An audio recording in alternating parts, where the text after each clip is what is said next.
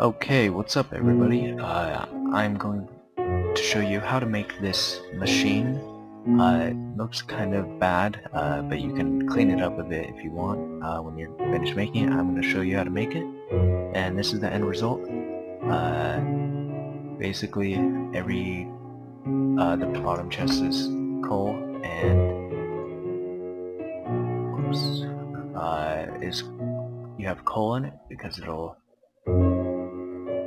go into the bottom of the furnace, and the top will be iron because it'll go into the bottom, just because this is the top and this is the bottom, and it'll send any the reason these are here is because if this gets full, instead of just leaking out everywhere, all the excess will go into here, but also sometimes it will go in there anyways.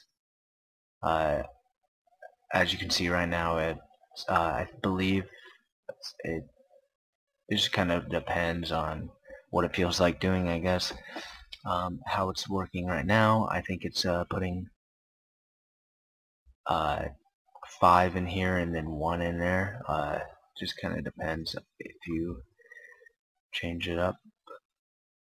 Make it so that's not there anymore. Add it again, and it'll change it how it works. But yeah, I'll be showing you how to make it. Alright, so let's get started. First, you're going to put a chest anywhere you like on the ground, and then you're going to have to build a dirt tower and put a block right above the chest, so you can place a chest right here, and you're going to put a wooden pipe connected to this chest and also to that chest, and to get there I just stacked the wooden pipes real quick. And then off of this you're going to put a stone pipe. It doesn't matter how long they are, as long as they're stone pipes. I usually do 1 or 2. Right now I'm just going to do 2, and I always do that.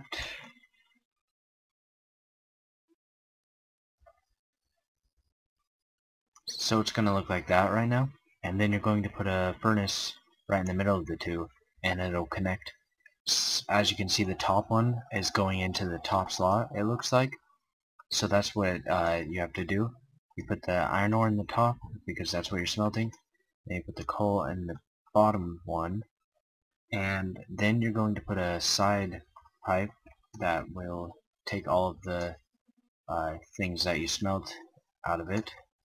And I'll put another thing just like you did here, because it's going to be opening to allow the iron ingots to go through here, and put a chest like so. You can make it 2 chests if you want. I will.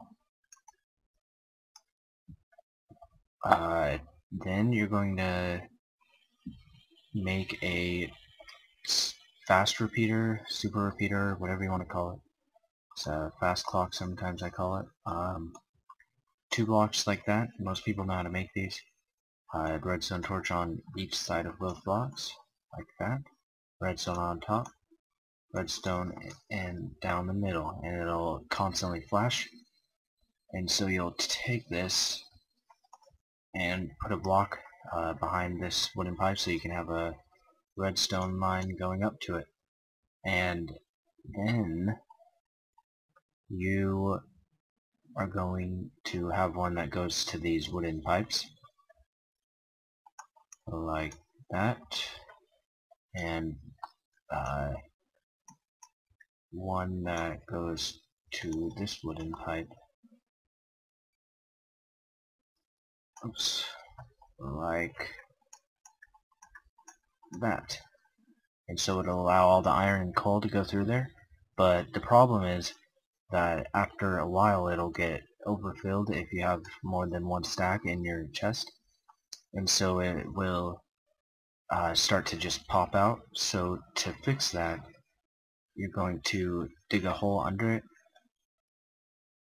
and just put a stone pipe like that, leading into a chest. Whoops, that needs to be wooden. The one next to the chest needs to be wooden.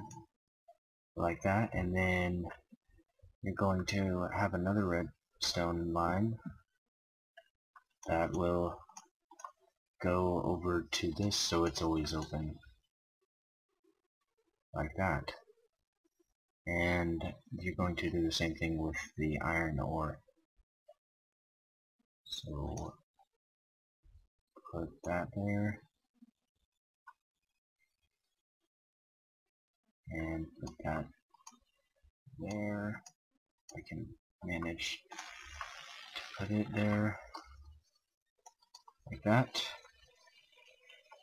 Just. And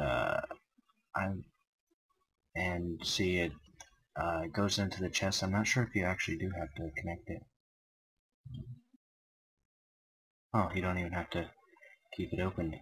So you don't have to do this. You don't have to have an annoying redstone path. You can just do it like that. And as you can see, there's plenty of iron ore and coal in there. And every once in a while, coal will go down here. Sometimes it goes down there a bit too much, but that's how you do it. This way there won't be any excess. And also, if it somehow gets 64 in there, it will stop feeding that, and it'll all just go there until it can feed that again. Same as for the coal. So that's how you do it. If you enjoyed, I'm glad, and keep enjoying, because I plan to make more guides for Buildcraft type things, and they're going to be some that are going to be advanced and some that are going to be simple. I'll try to do my best when I do the guides, and I'll see you guys later.